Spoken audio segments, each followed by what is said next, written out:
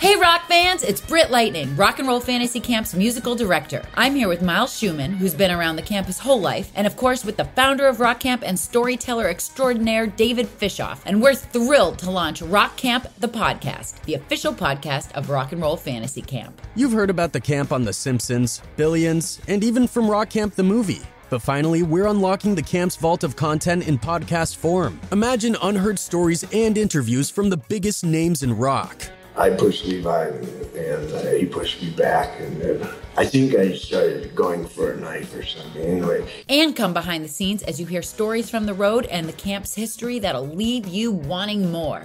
It was the hardest I'd ever worked in one day of my life. You'll meet legends and dreamers alike, people who have lived their rock fantasies and those who made them come true. And it's not just about the glamour. We're bringing you the good, the bad, and the ugly of rock and roll.